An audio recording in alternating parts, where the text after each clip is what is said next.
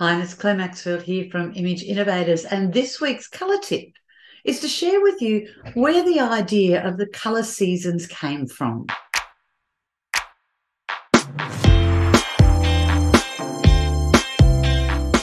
So I love the history of colour, and as you know from last week, I was talking about where all the terms and how we started getting the names for colour. But how did we come up with the seasonal?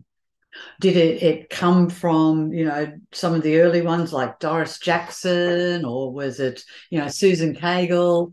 No, it was much earlier than that. It was back around early 1920s, and there was an artist, Johann Itten, and he decided to break the colour groups up into four groups. There were two that were the temperature, warm and cool, and two that were the value, light and dark. And he was the one that said, the cool light groups, we'll call them summer. The cool dark groups, we'll call them winter. The warm light groups, we'll call them spring. And the warm dark groups, we'll call them autumn.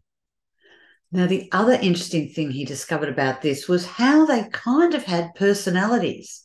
So he discovered amongst his own students, when they were painting in the palette that was in keeping with their colouring, they did their best work.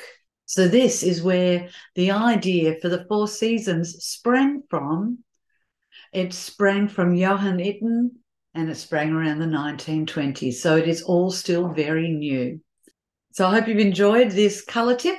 It's Clare Maxfield from Image Innovators. We've got tools, training and resources for image consultants all around the globe.